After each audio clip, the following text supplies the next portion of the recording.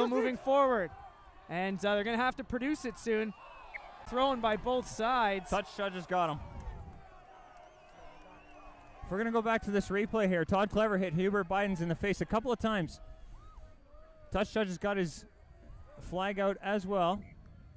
And we're going to go time off, so the referee is going to talk to the touch judge. So we have about 7 minutes remaining here in the second half. Canada holding on to a narrow 13-9 lead. And we'll see what the touch judge tells the referee. On the right side of the screen, you'll see it here. There's no retaliation from Buydens as he takes 1, 2, 3, 4 shots from Clever there.